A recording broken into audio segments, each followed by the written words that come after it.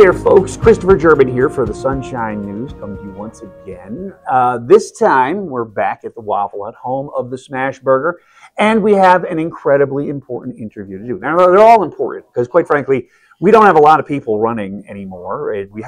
Went the start of this campaign, we had like 9 candidates for one seat, and it was a massive load of people that were running. But we've really winnowed it down now, and now we're coming down to the serious people that are going to be standing for election in a couple weeks. And today, we thought, to keep it fair and balanced, I want to introduce you to Andy Nichols, because he is here today. We did Regina Jackson last week, and quite frankly, I think to keep it balanced and keep everybody understanding, let's give him a chance to talk once again. We did an interview once before, but things have changed, and so we're going to make our efforts to make sure that we get the entire picture. And so today, without further ado, please let me introduce you to Andy Nichols.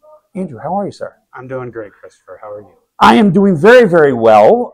So we did this before. We did. And a lot of people watched it, actually. It had pretty good views. What's changed? What's new? What do we need to talk about? Well, we went through the primary, and I got the most votes out of the primary, and Miss Jackson got the second most, and we've gone to a runoff. Throughout the summer, I think that it was everybody kind of took a little bit of a breath and a break, and over the last month, we're starting to jump back into Heating up. Full throttle, because we got, 30-something days left until the election. So what's changed since then? The biggest thing is the primary happened. Yeah. And now we push into the general. And in the meantime, there's been things in the county that have changed. There's been talks about budget and law enforcement and the way forward and communications and all of those things. So there's quite a few things that have changed, I guess. Well, how's the campaign going? I mean, you've been talking with all kinds of people. You've got a bunch of events coming up as we're approaching Election Day. So how are you feeling? What's your future look like? I feel positive right now. To be honest, I've never been in a political campaign at all, and it was very revealing to me as a person what it's actually like to go through one. It would be interesting if somebody did like a story or a documentary just on a candidate and what they go through, the ups and downs. It's much more than I think people think. You're every day you're getting inundated with questions and opinions, and so it's been a learning experience for sure.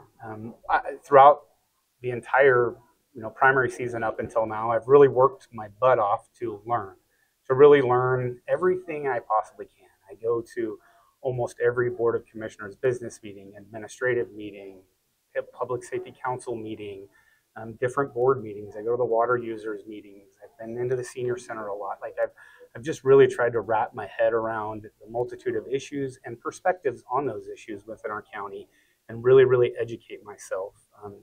What has happened kind of interpersonally over the last 4 or 5 months is a lot of introspection and really understanding the weight of winning and what that means, and representing upwards of 70,000 people in the county, and needing to do a lot of deep thinking about what that means and how do you best represent, especially in an environment where there's a lot of political divisiveness, to get the best common good for everybody in our county. And that's really resonated with me over the last several months, and I've really worked hard to get out and educate myself on all the issues and really talk to citizens and see where they're at on these issues.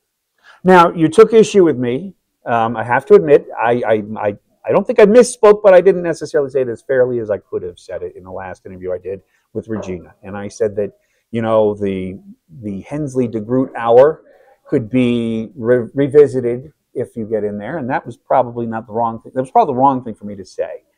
What did I say wrong there? How should I have characterized that? What do you have? We've talked a lot about this. What do you think is I did wrong there? Well, I appreciate that, and I don't know that you did anything wrong. You're your own man. You have the right to say what you want.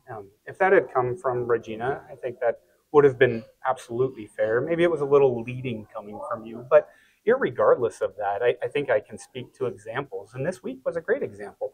There was an article in the paper yesterday that highlighted what's been going on for a couple months with the BLM contracts in the sheriff's office. Initially, when that was brought up, it seemed like Commissioner Minty was okay with approving these contracts, and Commissioner Hensley and Commissioner DeGroot were not. And it was interesting because I used to work that position at the sheriff's office, and I think I had some very unique insight into this. And as the former president of the union, I saw that this was a very important thing. And behind the scenes, I worked. I talked with each one of these commissioners about this issue specifically. And I think that my conversations and kind of my lobbying per se as a citizen behind the scenes had an impact and got Commissioner DeGroot to maybe, well, he changed his mind. He flipped and he voted in favor of these contracts. And Commissioner Hensley didn't.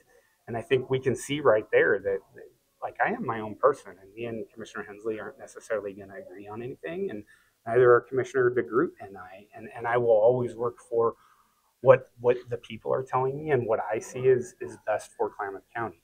And in that role and in that specific lane, you know, I disagreed with one commissioner. I think I worked really hard to flip another commissioner, and ultimately helped as a collaborative process between the sheriff's office and me as the previous union president in order to get those contracts signed and approved. So we have additional funding, be it small, but it pays for an amazing deputy that we have out there. His name's Steve Leslie. It pays for him to stay on at that sheriff's office. So I think that's a really good example of where I'm not the Hensley and DeGroot power. I have my own thoughts, my own original ideas, and my own opinions, and I'm working for this county, that office every day, even though I'm not employed and I don't get paid to do it. And I'm passionate about it. Cool. Well, yeah, I had to say what I said, I think, because it was my personal belief that, you know, I think the 3-person commission has a little bit of imbalance on it. And quite frankly, I think part of that led to the major problems we had with the sheriff's situation earlier this year, and a lot of the various sundry problems that have happened, because I think these guys are really good friends. And there's nothing wrong with being good friends, but good friends on a 3-person commission makes an unbalanced commission, I think. Well, and so that was my thinking on the whole thing there. And I apologize publicly for if I misconstrued the event, or if I in any way, shape, or form imbued your authority or whatever. I didn't mean to do that. That's okay. And in all honesty, I've built professional relationships with all 3 of them because I'm there all the time. I go to all of the meetings, and before and after I get to interact with them. So I have built what I would say is professional relationships, but I wouldn't say that I've built like friendships. I've never been to any of their houses or hung out with them or went into a social event with them. I'm not at that level, nor do I see myself necessarily being ever at that level. I'm not trying to. That's a good thing. That's a good thing. All right. So speaking of glitches, your campaign with Regina's heated up to some degree. We're having a meeting next week with the Republican town committee to talk about, you know, what has been going on with her playing with that commission and that kind of thing. How would you characterize your relationship with Regina at this point? We haven't talked a whole lot lately, and that's probably the nature of the process at this point. Emotions get high. I don't know how my relationship with her is, and that's the honest truth. And I guess it kind of doesn't matter in a way. Like we are both giving our message to Klamath County and putting it on the people to choose who they think is going to best represent them. And behind the scenes, friendships and relationships, they might take hits and tolls, but I think we're all adults, and we can all move past this. We see political campaigns and it happen throughout our country, and one great thing is throughout our country, once a decision's made, once the people have spoken, then we all rally and move forward in that direction. Yeah. Well, and we were just talking about this before we went on live on the air or whatever it was, we were recording this thing. But we talked about the need to talk and the need to communicate, and quite frankly, even after this election's gone through, you're still going to run into various and sundry people all the time because we all live here. Yes, sir. And that was something I thought I really liked what you had to say earlier about that. You know, we're all part of the same county, and we all need to get along, don't we? We do, and that's why I've worked my butt off through this year to really try to get the pulse of what people are thinking, to really educate myself on all the different issues and the different sides of issues, and be able to hopefully, if elected, be that person in the room that can maybe cool things down and realize that reasonable people can have conversations whether we agree or disagree, and that's a good thing that we're talking. Does it frustrate you coming from a small county that we don't have better polling and we don't have better understanding of where we stand with the electoral process and whatnot? I mean, if you had your druthers, would you have like pollsters running around finding where everybody stands on this thing? Well, I think if you talk to any candidate, they would probably say, I wish I had some metrics to measure to know where you're at. And I wouldn't, frustrating is not the right word, but it does bring up, I think, any candidate's anxiety, because you're always thinking about, how am I doing? Where am I at? You know, the horse race per se. Yeah. And of course, with larger elections, you get some feedback via polling. So not having that, I don't know if frustrating is the right word, but if we did have it, you might just focus and have anxiety about the polls too. So maybe there's goods and bads about it, but it's just shooting in the dark's not such a bad thing, is it? Yeah, I mean, my gauge and my measure is getting out and talking to people and doing any venue, interview, event, anything that I can go to and get feedback from citizens and our community as a whole to, like I said, see what the pulse of the people is. Well, and what does that pulse say? I mean, you've talked with obviously lots and lots of people at this point. What are you hearing from the electorate of this community? What should we be looking forward to? Most people that come and talk to me, and I've tailored, I guess, my campaign kind of priorities and what I talk about based on the feedback I get from people. And the top two biggest things I hear about are like government transparency, and people don't say those words to me. People say the quote unquote good old boy club, but I think that is a term that comes out of frustration of lack of transparent government, lack of understanding or knowing what's going on within the government. But that's also in part the citizens as well. I mean, you and I talked a little bit before. It's like 90% of people are raising their families and working and going about their day-to-day stuff, and they're not necessarily paying attention to what the government's doing day in and day out, where a political candidate obviously is. Right. I'm constantly paying attention to it. So it has a bigger focus. My perspective is different than maybe your average voter. But as these political seasons heat up, then people start paying attention a little more. And then I think that there just becomes this like lack of understanding leads to, oh, there's this club of good old boys, or decisions that don't go the way they want. And so what I would like to see if I move into government is us really nail down on kind of government accountability, transparency, whether it's at the state level or the federal level. There's literally offices that oversee that in government. County level, there frankly isn't money to build an office like that, but maybe a citizen involved committee that overlooked and oversaw different accountability, transparency, ethical type issues that could review departments and help departments make sure we're being transparent with the government. I think something like that would be important. I've heard my opponent talk a lot about communication. She does have a background in communication, and that's interesting, but our government right now doesn't do a horrible job at communicating. People aren't just necessarily interested. Our government has a YouTube channel. You can go watch every action our government takes. My opponent was talking about she wants to weekly give updates to the community about what she's doing. Watch our current commissioners. They give commissioner reports every Tuesday live on YouTube, and they talk about what they did through the week. We do have communication within our county. Could it be better? Communication could be better in any organization. But I think kind of the bigger frustration was what we talked about, that quote unquote good old boy club. And like I said, I think that is a term that comes out of frustration from lack of maybe understanding. And I think that citizen involvement in that process, if an accusation, and I'm completely speaking hypothetical here, but something along the lines of you have a committee that is maybe your oversight for accountability, transparency, ethics. And as situations come up, that committee can look at those and maybe be that impartial mediator between, like the situation we had last year with the commissioners and the sheriff, right? I heard the sheriff in meetings say, I wanted to mediate. And the commissioners didn't really say much to that.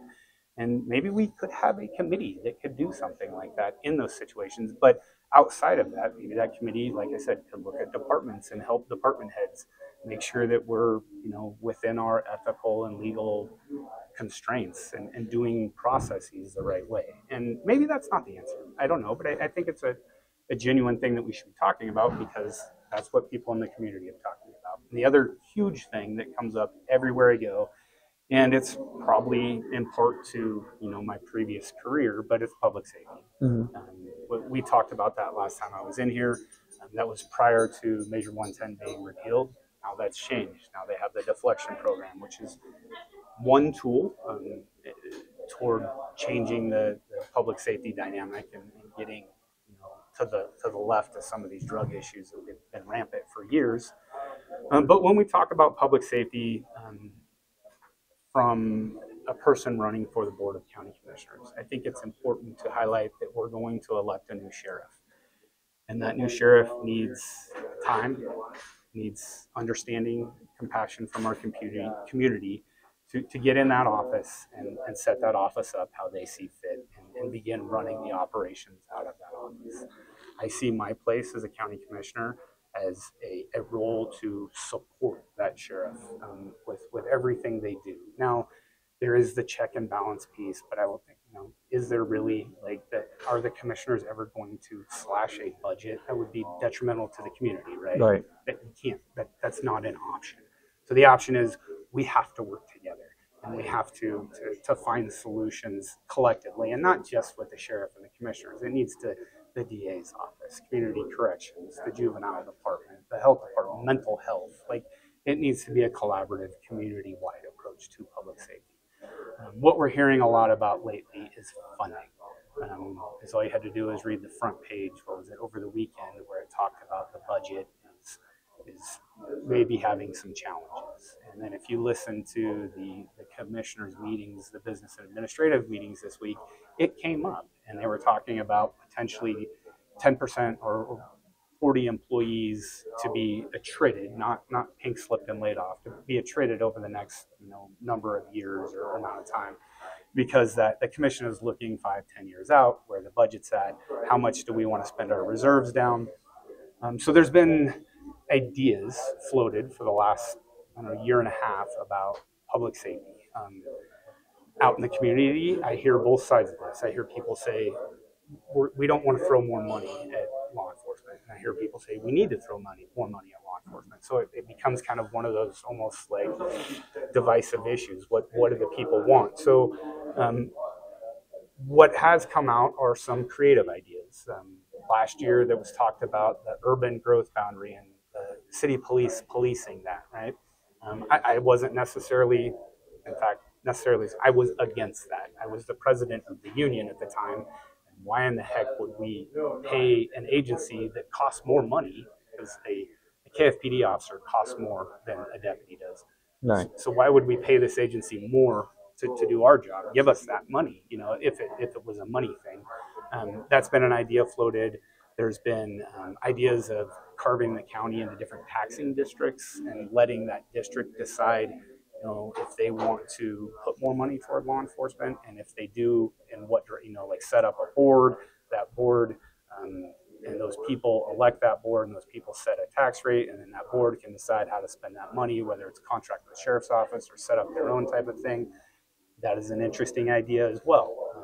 There's been talks for years, and it's been very controversial, about spending reserves, i.e. the road fund, toward sheriff's office services, patrol services. There's a statute that allows road fund dollars in certain counties in Oregon to be spent for patrolling those roads.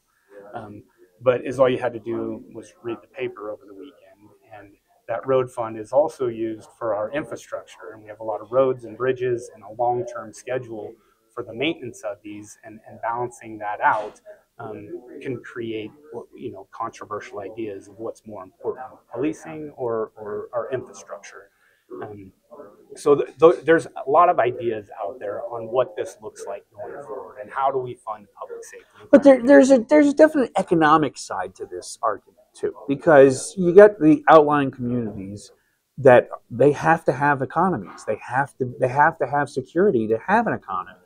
And if you can't get a sheriff to go out there because it's too far or it's just not capable to do it, then who's going to start a business out there? Who's going to, how is business going to grow out there if they can't keep the place safe? So I mean, Right. there's a future for this county that needs to be considered in terms of the public safety, because quite frankly, there are parts of this county that just don't get sheriff coverage because they're too far out there. And if we're going to grow the county, we've got to make sure the sheriff can get to all places, right?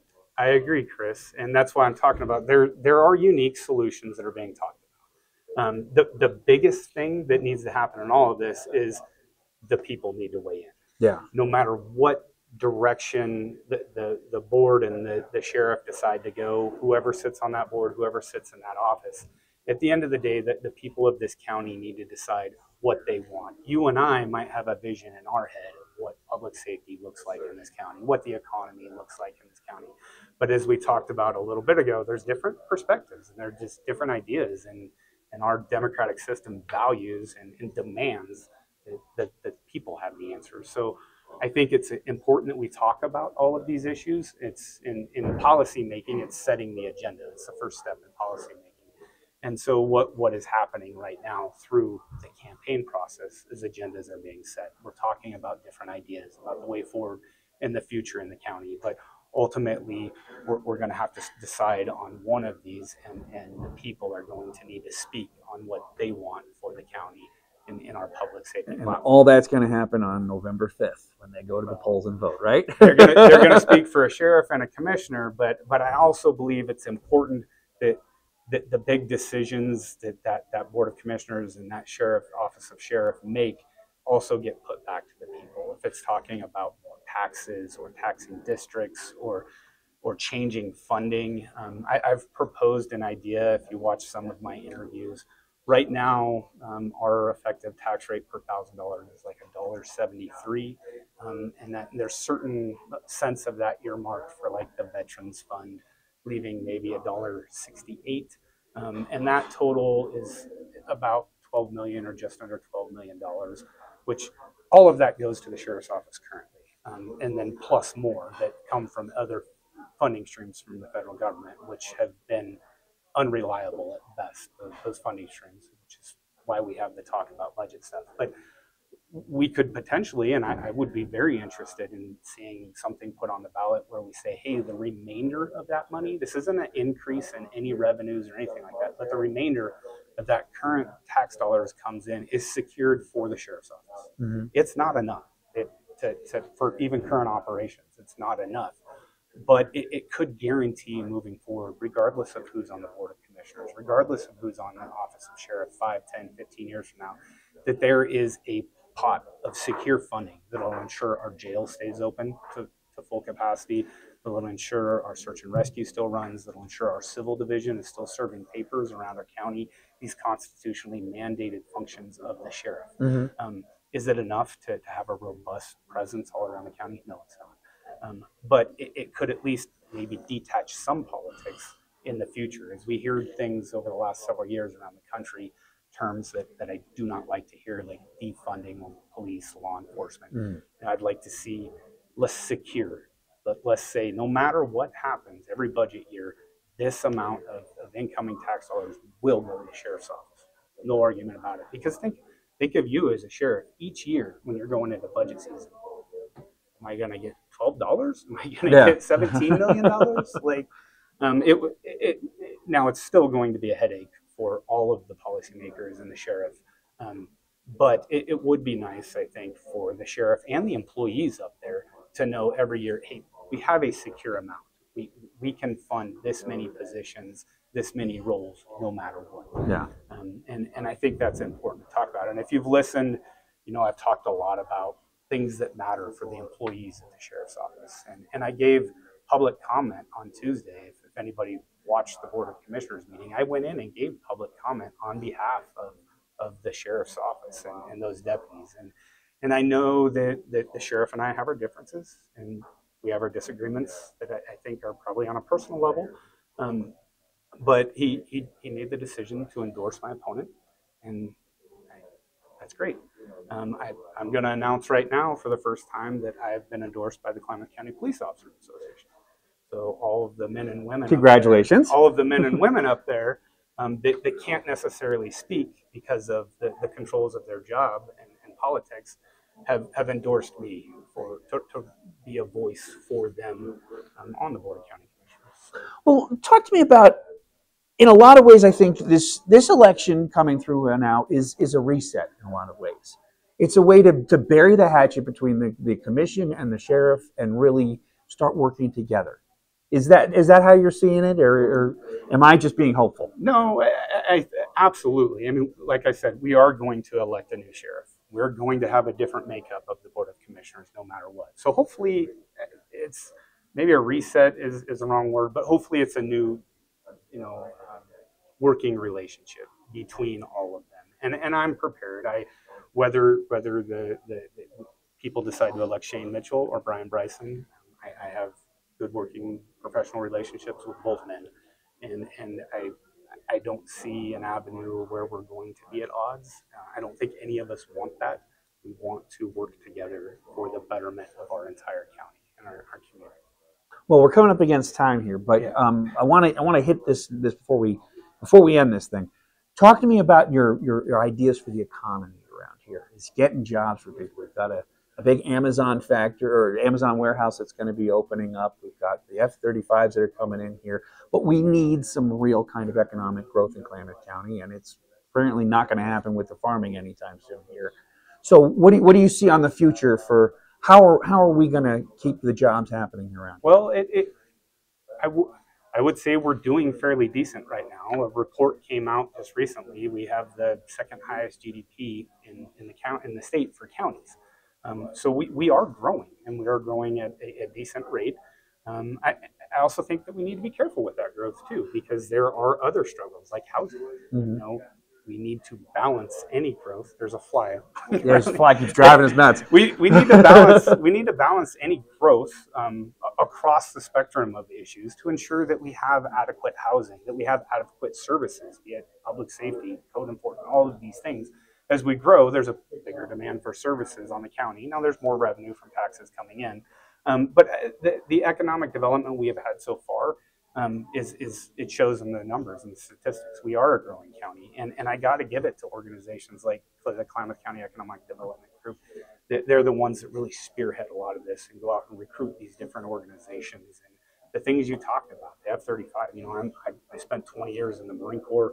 I'm a huge fan of military life, everything to do with it, and I'm super excited to see not only our base getting the new airplanes, but the continued tradition of military service in our county. It's awesome. But the bigger thing is that's going to inject $200 to $500 million in our local economy just through contractors to do the work out there.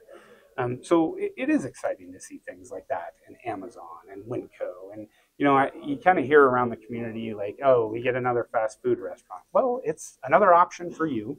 It is more jobs, as you just talked about. And that's some sort of franchise entrepreneur or somebody that is starting a new business. It's walking out on a limb. I'm a business owner myself. My wife and I and business partner started a business this year. And so there is opportunity and there is growth. And we used the resources that the county provided to help us build business plans, to help us find funding for our business. And it was all fairly user-friendly to do. So I don't know that I believe in a narrative where we're going the wrong direction economically. I think we need to continue to go the way we are, continue to be business friendly. And I'm all ears if people have ideas on ways to cut regulations and make business more friendly. I'm open to those discussions. Let's do it. But I'm not hearing a lot out talking to the people about where that needs done. No one's come and said to me, you need to do this or we need to do this economically. Like I said, the CASITA, that Economic Development Group, if you go and listen to their presentations or go to their website and see all of the different projects, whether it's Swan Lake, the F-35, and there's different opinions. People they become controversial. But at the end of the day, just like you said, it's growth, it's progress, It's happening. More jobs, more money, and things in our economy. Yes. Well then, if I have to give you the opportunity, if anybody wants to get you into office and they want to come volunteer for you in these last few weeks before the election, what do they need to do? How do they find you? you can reach out to me. You can call me, 541-979-0944. I'll put my number out there. But I have a Facebook page, Andy Nichols, elect Andrew Nichols, the website, nicholsforcommissioner.com. Reach out to me, talk to me. If you just want to talk to me about issues, if you want to yell at me, go for it. Like, I'm here to be a commissioner for all of Klamath County, regardless of if you're a conservative and Republican like me, or you're a Democrat and more on the liberal side. Everybody needs to come together. We need to work on solutions for the issues facing our county together, and not in this hyper partisan environment. Well, we're going to leave it with that, sir. Thank you so much for visiting with me today. Thank you, Chris. And thank you for watching, because this is what needs to happen, folks. We need to talk about these things. We need to all come together. We need to get an understanding of that. And so that's why we do these things. Coffee with the Candidates is brought to you by the Waffle Hut. Thank you so much. Home of the Smash Burger. And I'm Christopher German for the Sunshine News. We'll see you next time. Thanks for watching. Bye-bye.